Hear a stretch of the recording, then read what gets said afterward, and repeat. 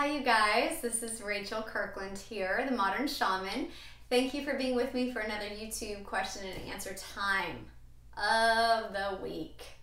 If you're new to the channel, I'm glad you're here. I love your energy. Connect with me in any way that you feel resonant, any way that you want to connect with me. I would love to get to know you in a way that feels like it's beyond just you watching these videos.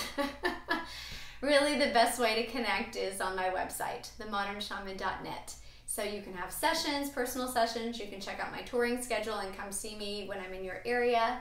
If you don't want to do the personal sessions on the phone or Skype, you can also learn more. My teaching academy online and the video webinars and all sorts of information there. It's all available on the website, themodernshaman.net. All right, here's the question sent in for this week. It says, "Hi Rachel, I love this channel. You have literally changed my life." I can't take that credit, but I'm glad that your life has changed. "I used to feel overwhelmed by energies, and now I know how to talk to spirits and have control." That's awesome. That does make me feel grateful for utilizing this avenue and platform to connect with you. So thank you for saying that. Okay, where was I? My question is about doubting myself. I'm now using my gifts as a healer, but I still struggle with doubt and nervousness. Do I need to work more on my solar plexus chakra and build my self-confidence before I work on others? The healings are always very powerful, but I just struggle with this doubt and wondering if I should be healing them while I'm still doubting myself.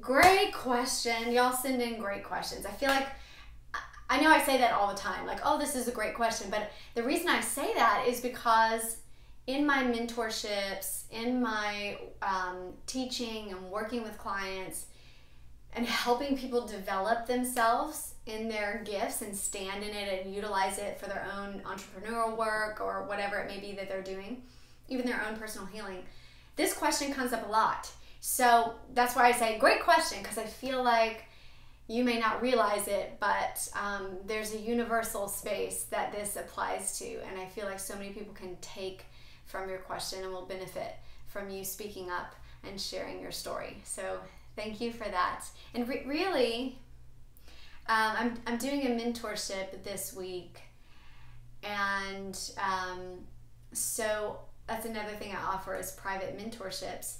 And typically these are people that really want to dive into the work. They want deep healing, deep clearing, and deep empowerment, standing in their sense of self, standing in their own psychic gifts, feeling confidence in it. So the mentorships are always a little bit different for each person, because they're catered to their intentions for why they're wanting the mentorship. But it's funny, the mentorship that I'm doing this week is a week-long mentorship, and just today he was asking these same questions, and we were working through these same issues in his life with the sense of what I would say is doubt versus humility. And we were talking about this concept and kind of developing an understanding and grappling with how this feels energetically and how to know the difference between simply being humble and retaining a sense of that humility in your craft, in your business, in your work, while at the same time standing in the confidence of your authority and your sovereign ability as a healer. So super relevant and useful for everyone as a takeaway from this video. Okay, there is a difference between humility and self-doubt. So recognize that difference. There's a vibrational difference, like it will literally feel different. There's a frequency that's different here. So humility has a space that recognizes that the power doesn't come from you. I don't care how many classes you've taken, how many techniques you've studied, how brilliant you are in terms of your level of intelligence. Our cognition just simply can't compete with the all-knowing, with spirit, with the eternal intelligence, with the omniscient awareness. No, our human cognition simply can't compete. So it doesn't matter how much you've stacked up in terms of your processes and how many workshops you've been to. That's just a lot of tools to have in your tool belt. And that gives you a sense of maybe personal confidence in the solar plexus, right? But when it comes to being in the presence of God, you want to just lay on your face most of the time. When you feel the coursing energy of spirit moving through your hands, when you are healing a client, there is just an evident level of humility that literally wants to lie prostrate. You're in awe of the energy that's moving through you, and that is absolutely relevant, should absolutely be there, and is good, like hearty. That is a amazing sense of balance within your capacity to flow the energy of love and light and high vibrational resonance through yourself as a conduit. And it will feel incredibly humble. Like you will, not necessarily that you'll feel humiliated, but you will feel you feel in awe, in wonder. You feel grateful. This is often the energy that I'm in when I'm performing a healing. There is the same level at the same time in one instant where I still feel absolutely sovereign in the power that's coursing through me, that I'm asking to come in, and that I'm lining up with wholeheartedly to be used in that moment for their ultimate 100% capacity healing. And yet at the same time, I am absolutely aware that this does not come from the knowledge in this lifetime. This does not come from the knowledge in a million lifetimes. This is the coursing energy of ultimate love, of the source of the divine. And so when you're at that level, I'm sorry, I know I'm like feeling the energy right now, and feeling that it's just amplifying me. But all that being said, you should feel humble. That is absolutely relevant. And I would say I would be concerned if you didn't. If you came in there all big in the ego of like, I've done this a million times, I know what to do, you just lay down and don't worry about it, I'll just cure that stage 4 cancer, I know how to do this, blah, blah, blah. That's ego. That's a space of the human that thinks that they are performing miracles. When you get to that level, if you get to that point, there's a cause for concern. There's a cause to look at your own assumptions. To me, that's just knocking on the door, just waiting to get smacked by spirit. You know, you don't know enough. No, you don't know what you're doing. In my experience, anytime we come up like that from a space of ego of like, I know what to do, just back out the way, let me walk on through like the sheriff's in town. When we come with that energy, spirit just says, oh, no, honey. No, you don't. And that's when we experience the real sense of humiliation that's painful. The kind of humility I'm talking about is awe-inspiring, is wonder-inducing. You just marvel at the ability that spirit has to course through your body as a living conduit and valve to flow that healing to your client. So my first piece of advice is absolutely stay in your humility and recognize that that is good, that there is nothing wrong with your awareness that you are capable of doing it on your own. That is a beautiful space to be in. And spirit will absolutely use you. And it sounds like spirit's doing that. You said in your statement at the very end, and I quote you, the healings are always very powerful, but I struggle with the doubt. And I'll just share with you person to person, healer to healer. I always feel that way. I always still feel that, who am I? My little Rachel self. Or skeptic self of like, what in the world? I would never in a million years have thought that I'd be doing what I'm doing, but it's here. And I'm going to get emotional for that. The one thing that I do feel like you really have to step into is your willingness to be used 100%. And when you, I'm just feeling it, but when you come from that space of like, whatever it takes, I don't care how stupid I look. I don't care what you want to say to them. I don't care what you need to do with my hands, what I need to spit out of my mouth. I don't care, because it's not about me.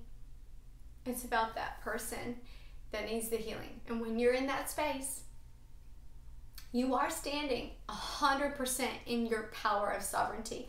It's not weak. It's not weak. Humility is not weak. It's recognizing and calling in the power that is beyond you, that is absolutely available to anyone that is willing to be that 100% conduit in purity, in love, and aligning with that healing. And when you stand in that space of sovereignty, it says, I am showing up 100% for this healing, but I'm not showing up in my own ego of intelligence or all the classes I've been to. If Spirit wants to use that, then they'll use that. They'll pull from the tool belt that I've learned and all the classes I've been to, and whatever is relevant, whatever this person needs, use anything I have. Use anything I don't know that I have. Use all of it, because I am 100% available for this healing. Using my intelligence, using my body, using my anything subconscious that I don't even know exists. So you do stand in a space of power, but it's not an ego. It's that you show up 100% in your willingness to be used. And that humility, like I said, is not weak. It's extremely powerful, and you'll feel it come through you. You'll recognize it. Like, holy smokes, I couldn't call in this many angels on myself. Like, they're coming in. I'm open and they are pouring in. But you do have to have a level of showing up 100%, bringing yourself to the table. Show up. But it doesn't mean that you know exactly how Spirit's going to do it. You leave room for that mystery. You leave room for the higher intelligence, for the higher knowledge, for the higher awareness to always trump what you have learned in your classes, to take you beyond the knowledge that is conceivable to you. So the last thing that I want to say is that really I just want to say it's all good. Like, you don't need to fix it. You are evolutionary, and you will always be working on you, and you will always be, if you're growing, you'll always be having experiences that feel like they're on a precipice, they're on the cutting edge, they're beyond you. You don't know how to deal with it. You've never seen this before. You've never been here before. That's good. That's good. That's evolution. That's growth, right? And in the awareness of our soul, that's hardy growth. That's thriving. That's ripeness. That's bounty. So get used to that feeling of doubt. Make peace with it.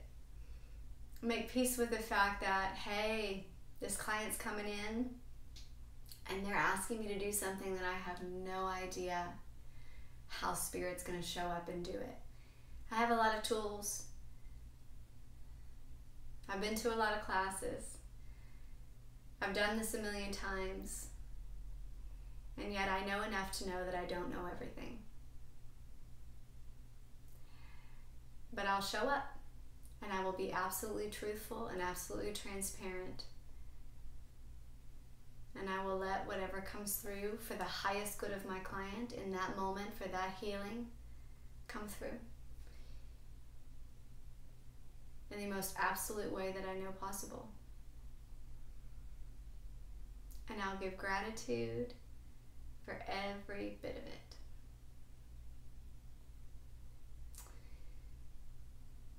So yeah, I hope that helped you. I hope that gave you a bit of peace with your process as a healer. It's not so much about self-confidence as it is the purity of your heart. If your heart is pure in your intention for why you're offering the healing, why you're showing up, then that purity will open up that valve.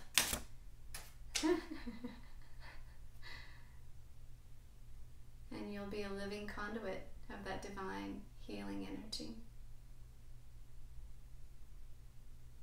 And you won't have anything but gratitude and awe and inspiration. Now, I mean, I know I said it at the beginning of this video, but that's how I often feel. I'm often just absolutely in tears of gratitude. I feel so grateful and humble to be used in the way that I'm used.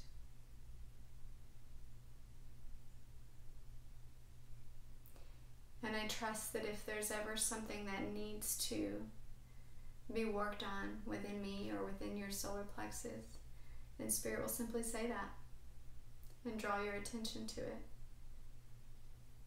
And you can do that, work on that, clear it out from your solar plexus and give yourself a sense of